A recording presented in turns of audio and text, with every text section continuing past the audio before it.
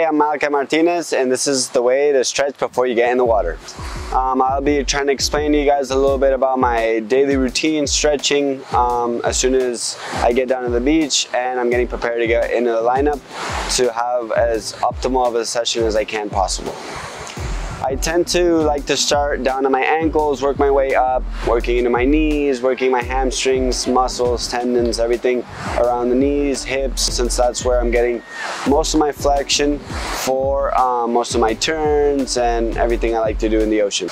I usually work from my hips to my torso, to my chest, arms, and shoulders. Having a light stretch before a surf is always good, but the activation of your muscles is the most important.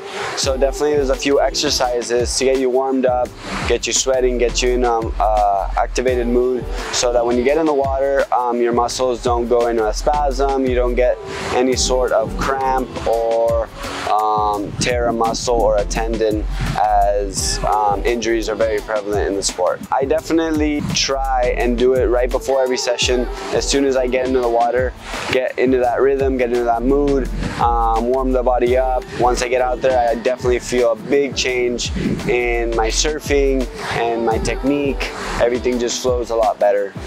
With this being said, I definitely recommend everyone to get on a little program before you guys get in the water, and after you get out of the water, definitely get a light stretch, and yeah, hopefully this will help and get you guys in the water a little more flexible and prepared as possible. So I'll see you guys in the water, and keep shredding.